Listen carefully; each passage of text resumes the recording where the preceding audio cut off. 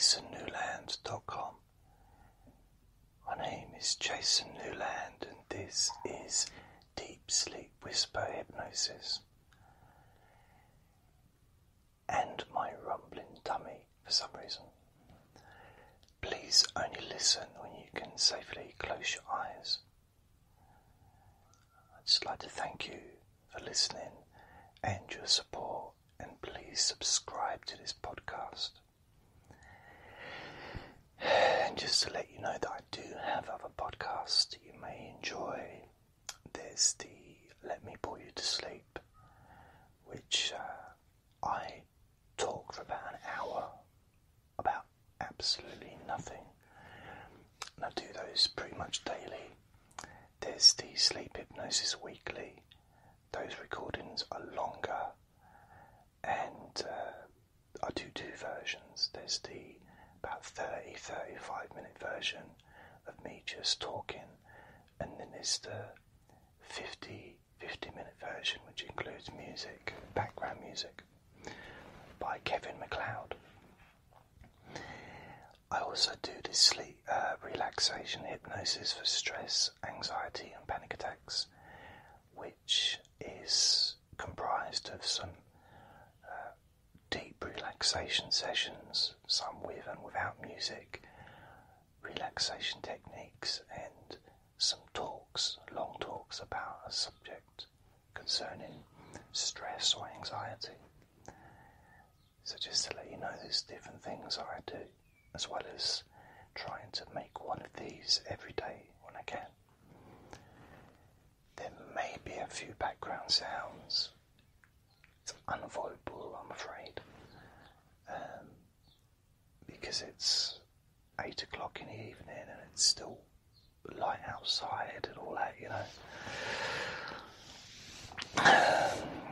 But I'm gonna do it anyway, because the way I see it is there's pretty much always going to be some kind of background sounds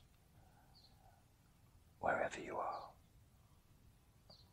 even if it's just the sound of your home, you know, the walls or the loft or the central heating, or maybe you've got a cat or a dog, or maybe you've got other people or children in another room, or a partner next to you in the bed moving or making a bit of noise, a bit of sound.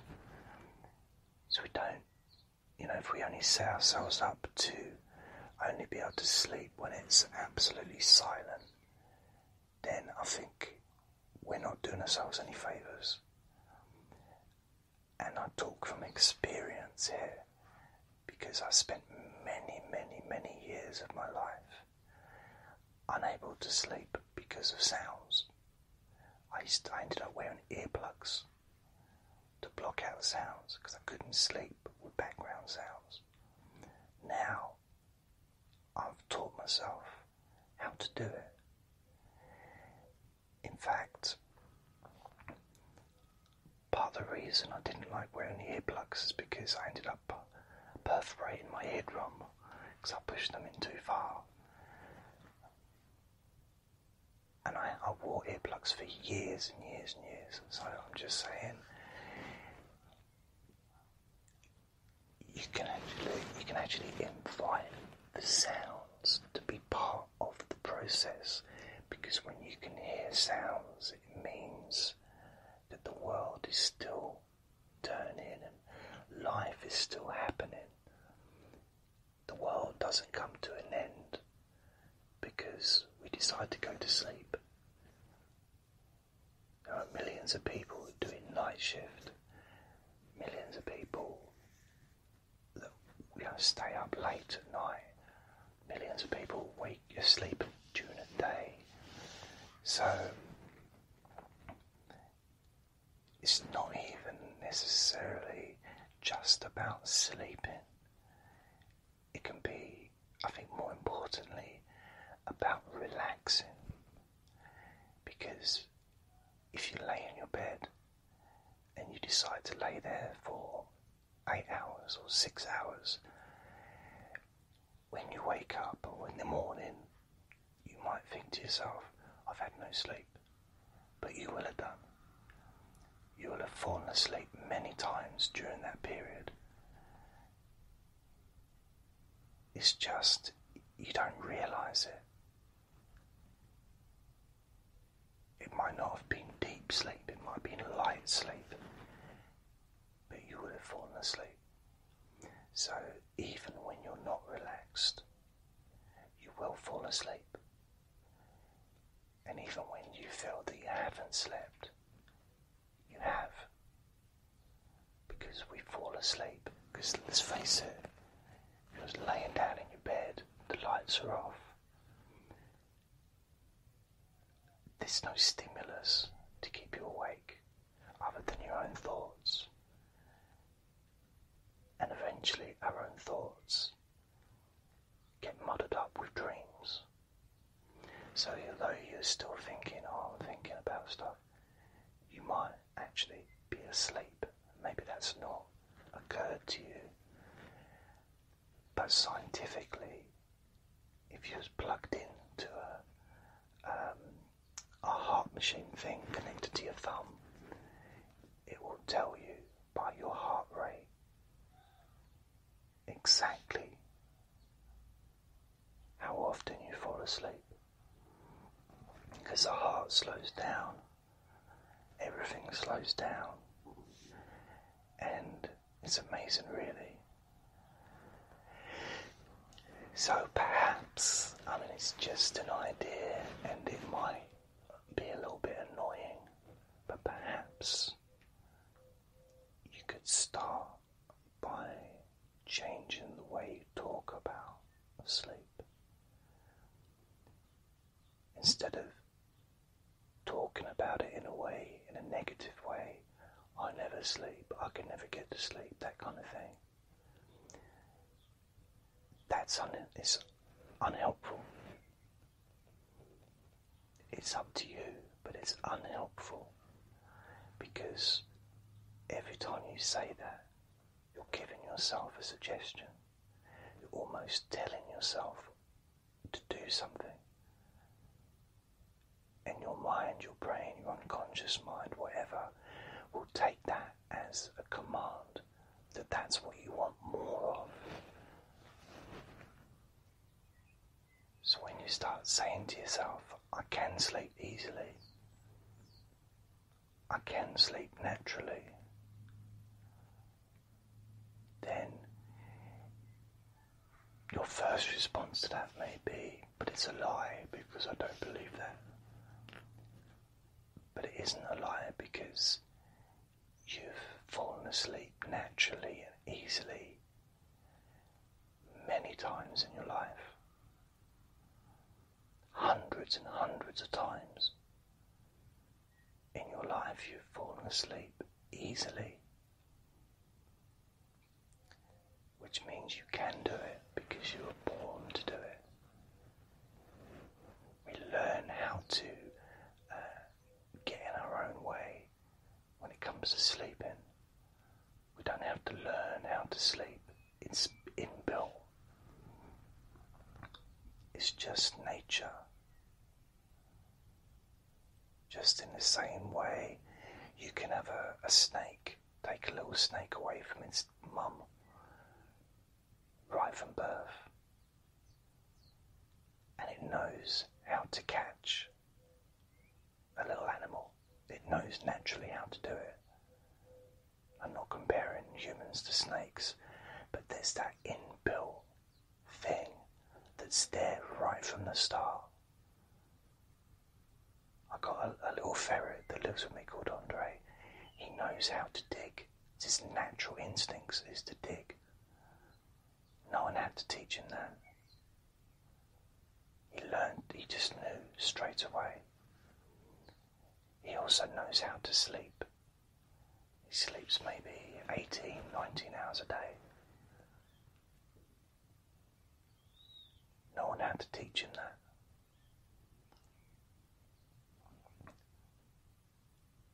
Not once has he come to me and said, Daddy, I can't sleep. You're making too much much noise. He doesn't care. He's going to sleep. Nothing is going to get in the way of him sleeping, because he knows that sleeping is easy and it's natural to him, and he was born to be able to do it. Just like a fish is born to be able to swim. A fish doesn't need to learn how to breathe underwater or to swim. We don't need to learn how to sleep. We may need to unlearn those things that got in the way of us sleeping, but we don't need to learn how to sleep.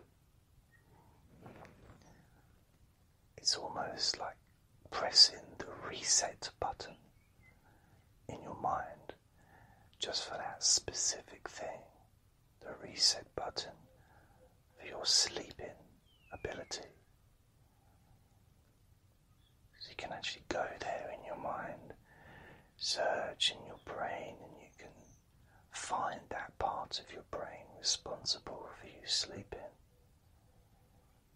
And you can find that big button that says reset,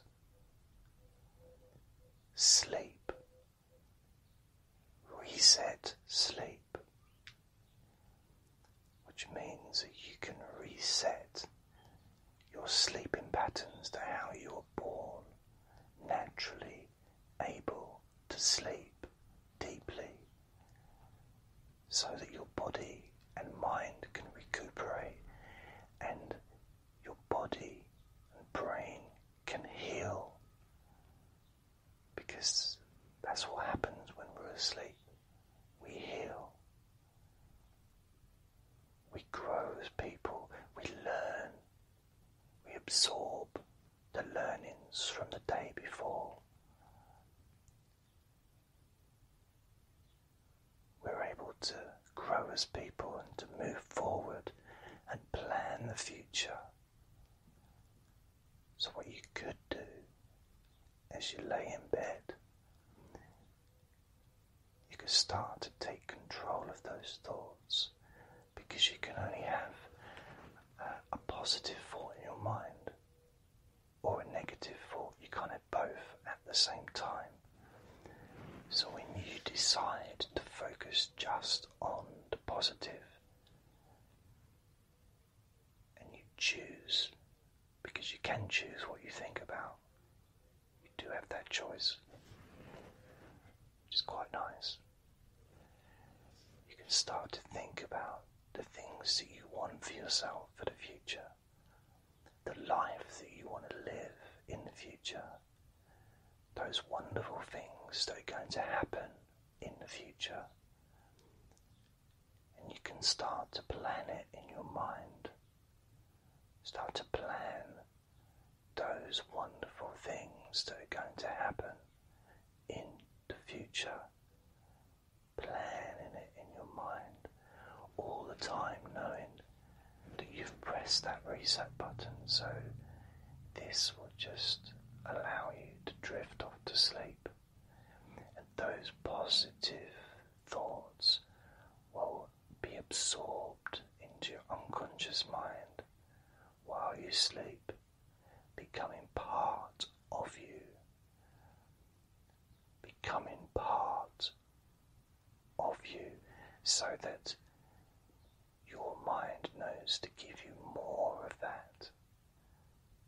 Your unconscious mind knows where you want to be, where you want to go, what you want from life. And of course, part of that is to sleep easily and naturally. And then when you get to the point and you know that you've pressed that reset button, and maybe you want to press the reset button every night just to get yourself back to that point that you used to be in when you was younger, where you would just lay down on your bed, your body would relax, your head would touch the pillow, and even if you were excited about the day ahead, perhaps it was Christmas the next day, maybe you were going on a holiday, maybe it was your birthday, maybe it was something really exciting the next day, and you almost wanted to stay awake. You still fell asleep. When you wanted to stay awake, you fell asleep because you were thinking about wonderful things. You were thinking about, what presents you were going to get for Christmas, and you were thinking about maybe the holiday and how great it was going to be to go on holiday, or maybe a birthday party the next day. You were excited about that and you were thinking about that.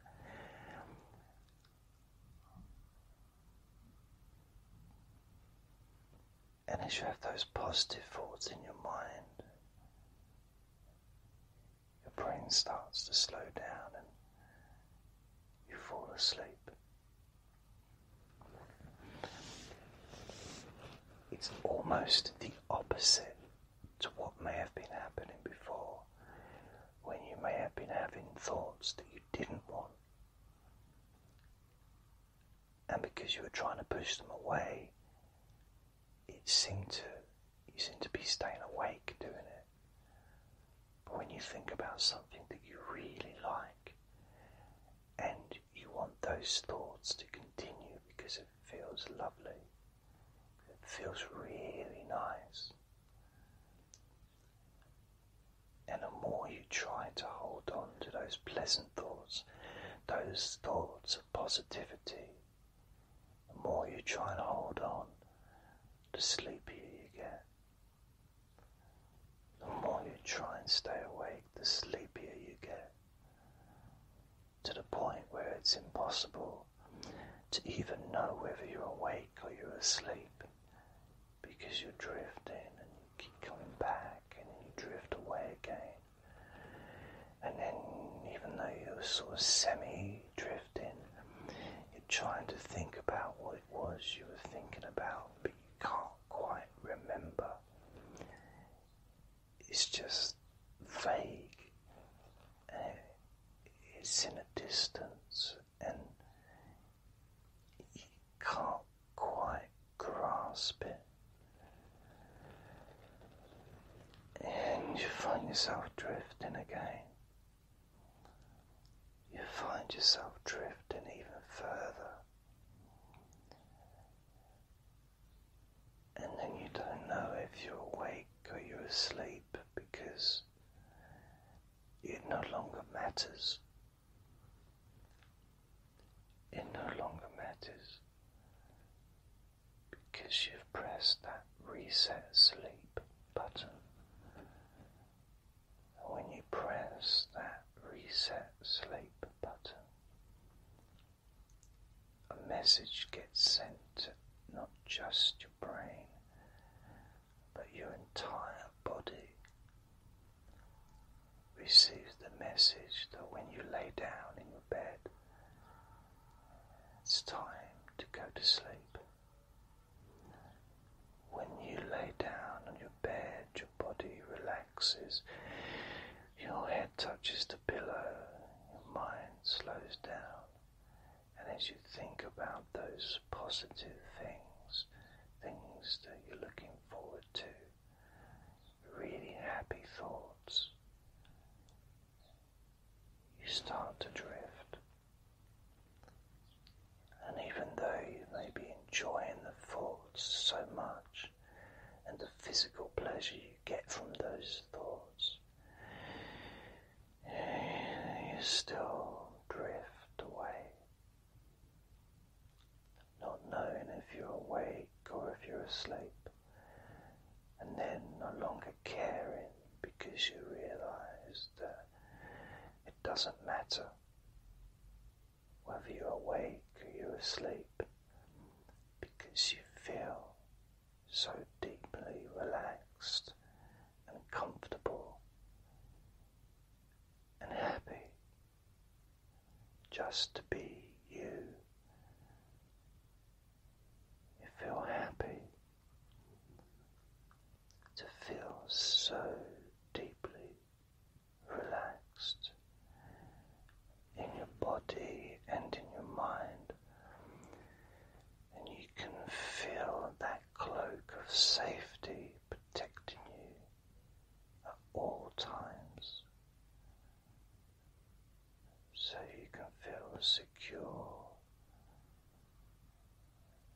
say